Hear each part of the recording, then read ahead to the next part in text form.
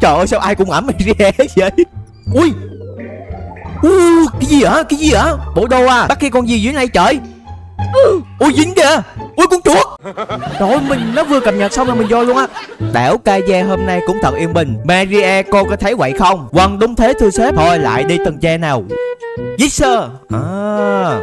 Làm cảnh sát này họ không biết này nè mọi người. Gì vậy? Rồi xong lọt cống rồi.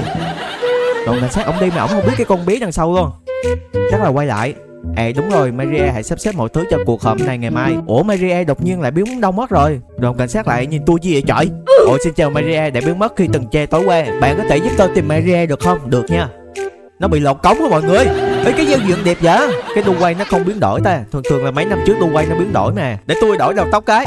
Đây mới đúng là tôi nè. Giờ nó chỉ mình chạy lại chỗ ống cống.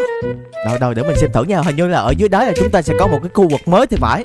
Cánh cửa, bấm vô. Wow, cái map mới mọi người. Hôm qua là mọi người có xem clip của mình không? Mình nói là sẽ có một cái khu vực mới. Mình không ngờ là có luôn á. Maria hình như nằm nè. Ý, mọi người có nghe cái tiếng gì không? Mấy cái giọt nước này nhiễu xuống kiểu như là nó kêu cái tiếng gì không mọi người? Từ nha, để mình làm, mình nhận nhiệm vụ của Maria hả? Đây là đâu? Trời. Rồi cái này thì bỏ qua đi ha. Được thôi. Hãy đưa Maria đến bệnh viện khu trung tâm. Rồi báo nữa rồi hả? Ủa, bế Maria đi kìa. Hai gì ta? Trời ơi, sao ai cũng ẩm Maria vậy? Vậy là cái ống cống đó có thể là xuyên qua khu trung tâm luôn mọi người. Từ bờ lê chạy xuyên qua khu trung tâm nha. Mình có thể nào mình lấy chiếc phương tiện ra chạy nhanh được không? Để mình lấy thử cái belo phóng lực coi. Rồi xong, cứu tôi Maria. Trời, bế bể đi luôn kìa. Rồi bây giờ mình sẽ chạy vô bệnh viện nha. Ê, trước bệnh viện này có mấy chiếc xe cảnh sát nữa. Ủa sao không đi vô bệnh viện mà đứng đây hả? Có dấu chấm hỏi nè. Nhờ 150 xu à? Vậy là mình đưa cho ông chốt cảnh sát này, rồi ông chốt cảnh sát đưa Maria vô bệnh viện. Mình hiểu rồi. Rồi bây giờ là mình sẽ chạy lại chỗ cái ống cống tiếp. Xuống ống cống nào. Rồi sau khi mà xuống ống cống này chúng ta sẽ có thêm một cái dấu mũi tên nữa. Chỉ mình đi đâu á? Nhưng mà dưới ống cống này lấy phương tiện được không? Được luôn nè mọi người. Mọi người nhớ xuống ống cống này mọi người lấy phương tiện cho nhanh nha. Hình như ở đây là chúng ta cũng có thể lấy thuyền được hay sao á. Chuẩn luôn. Chuẩn.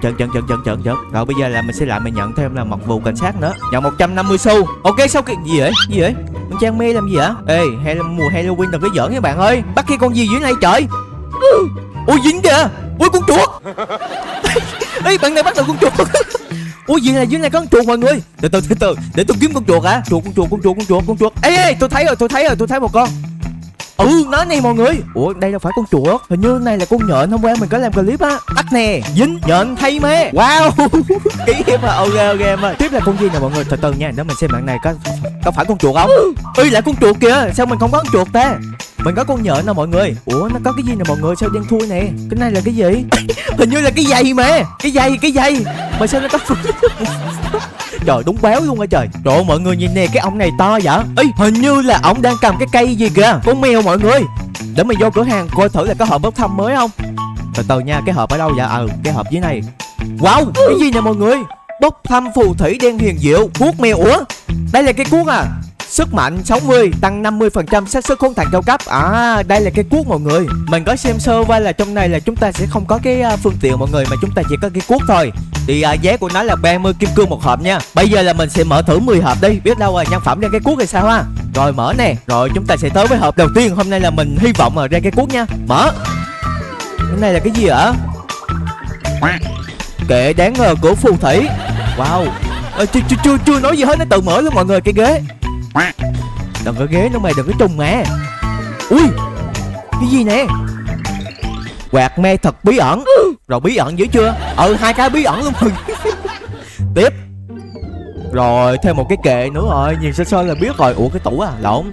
Tiếp nè. Trời ơi, cái gương. Phải cái gương không? Gương phù thủy. Hai cái gương. Cái cuối cùng này, hộp cuối nha. 1, 2, 3. Đồ hiếm. Cái này là cái gì hả? Trời ơi, đôi giày. Không có gì hết mọi người, không có cái gì luôn, không có gì hiếm luôn á. Sau khi mà mình mở 10 hộp là mình chợt nhớ ra, hộp mới là chúng ta phải xuống khu vực mới để mở hộp. Bây giờ là mình sẽ chạy xuống ống cống để mình mở hộp nha.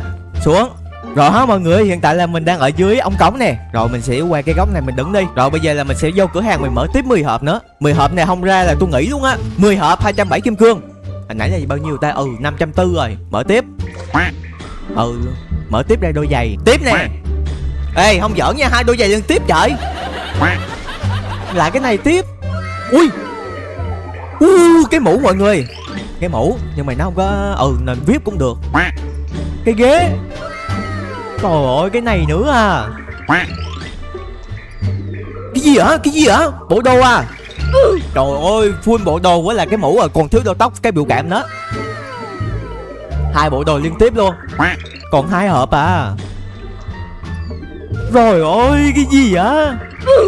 Ui, cái biểu cảm. Ui, biểu cảm này đẹp nha. Nhưng mà tôi cần cái cuốc mà. 10 hộp nữa đi.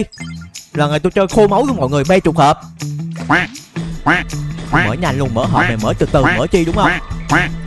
Mở nè. Trời ơi, có ai mày mở hộp như tôi không mọi người?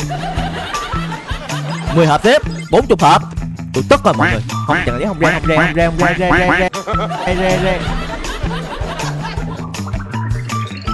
Cái gì vậy trời? Trời, thêm cái mũ nữa, cần cái cuốc. Rồi hết kim cương luôn. Còn có đúng 100 kim cương à. Rồi bây giờ là mình sẽ vô mình bận bộ đồ đó cho mấy bạn xem nha. Giờ mở hộp mình không có mở từ từ ở đâu, mình mở một lần mở hết luôn. Đây là bộ đồ nè. Đó. Cái biểu cảm đâu ta? Biểu cảm tới tận 3 cái. Ủa nhưng mà có tóc không? Rồi xong, cái này thiếu đầu tóc rồi mọi người. Trời, mở vậy mà còn thiếu đầu tóc hả? Bây giờ mình sẽ vô mình mở tiếp. Còn 90 kim cương này, mở luôn. Mở hết luôn. Rồi hết thiệt luôn. Ý không nha, nhưng mà tính ra là bộ đồ này cũng đẹp nha mọi người. Nói chung là cũng ok. Mà điều xui cá không có cái cuốc, buồn quá. Ý mấy bạn này trong này đông vậy? Nói về trong quầy thư là hôm nay là mình sẽ kiểm tra thư thử có cái gì mới không. Ui, có cái hộp gì nè mọi người. Hộp phần thưởng bảo trì. Hộp mèo Halloween. Ui, có hộp này luôn à. Ê, nè chơi biến ngô. Ui, cái hộp này ở đâu vậy? Ơi, mình sẵn tiện là mình mở cái hộp sờ lên mặt cười luôn đi. Đây làm clip mở hộp mà. Thêm một phần thưởng coupon nữa. Với lại là một hộp vua cảnh sát. Được cái quần. Sau khi mà có thêm một quý nữa thì chắc chắn rồi. Bây giờ là tôi sẽ vô tôi mở quý free nha. Mở cái quý này mà ra cái cuốc cái là tôi xấu game tôi nghỉ luôn. Nó đâu có dám ra đâu mọi người. Tôi nói thế thôi. Rồi tiếp đến là quà trong hộp thư là mình thấy nó đổi mới luôn mọi người. Trời ơi, nó đổi không có cái gì xịn hết ta.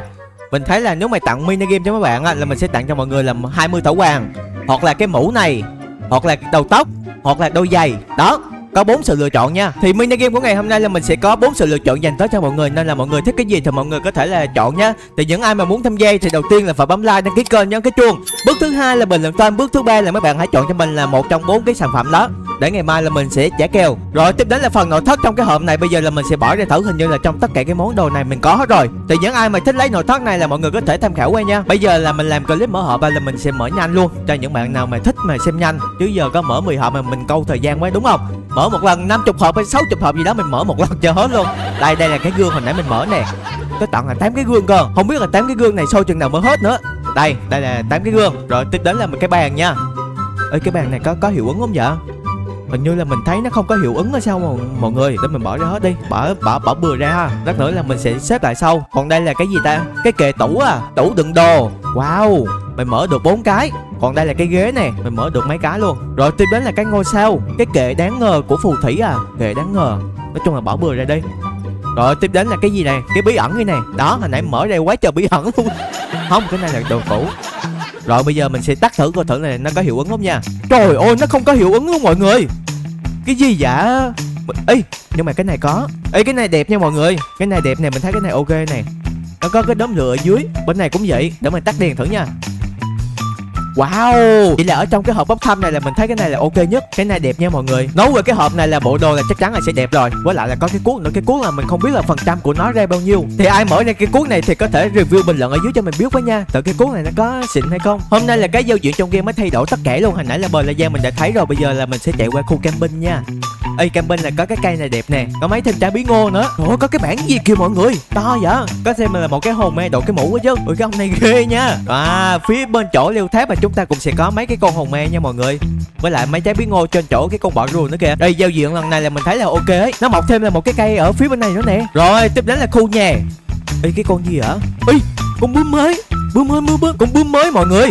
Trời ơi đẹp vậy. Từ nha, để mình bắt cái con này. Rồi dính nha. Bướm đêm thay me vương miệng. Wow, nói chung là giao diện ở khu nhà mình thấy nó cũng ok, nó cũng có thay đổi, nhưng mà mình thấy nó không đẹp bằng khu camping nha. Bây giờ là mình sẽ chạy qua khu trung tâm xem thử. Khu trung tâm thì là một trong những khu mà rất là lớn, mọi người có thử là có thay đổi gì mới. Ở chỗ này cao nha. Được bên đây là ok nè. Nói chung là không thất vọng mọi người. Bên khu trung tâm là mình cũng thấy nó rất là ok nha. Được rồi, tiếp đến là trong đây là chúng ta sẽ có 3 cái sự kiện nha. Thì đầu tiên là các bạn điểm danh này, cái thứ hai đó chính là chúng ta phải đi làm những cái nhiệm vụ này. Thì hộp đầu tiên là chúng ta sẽ nhận được là một cái bể nước bị ô nhiễm. Hộp thứ hai là chúng ta sẽ nhận được là một cái mặt nạ phòng độc. Còn hộp cuối cùng là chúng ta sẽ nhận được một cái ba lô nha mọi người. Với lại là thêm một cái bể nước nữa. Còn ở phía dưới cửa hàng mấy bạn quan tâm nhất đó chính là cái này. Đây là một chiếc thuyền nha mọi người, chiếc thuyền vịt thay me. Hộp đầu tiên là chúng ta sẽ có là nguyên bộ đồ luôn, bộ đồ ong. Hộp thứ hai là chúng ta sẽ có một cái mũ ong với lại là một cái cánh. Và hộp cuối cùng chắc chắn rồi là chúng ta sẽ nhận được là một chiếc thuyền mới. Thì cái nhiệm vụ này lát nữa là mình sẽ làm thêm một cái clip nữa để mình chỉ cho mấy bạn làm nha. Còn bây giờ thì chắc là clip của mình đến đây cũng có thúc rồi. Hôm nay là mở hộp xui quá xui mọi người, được bộ đồ không có được cái đầu tóc luôn chứ, thiếu cái cuốc nữa, buồn quá buồn luôn. Bye bye mọi người, bây giờ là mình sẽ đi làm nhiệm vụ để mình lên một cái clip sớm nhất cho mấy bạn cùng làm nha. Bye bye, nhớ là tham gia mini game ở nhà, ngày mai là mình sẽ trả kèo.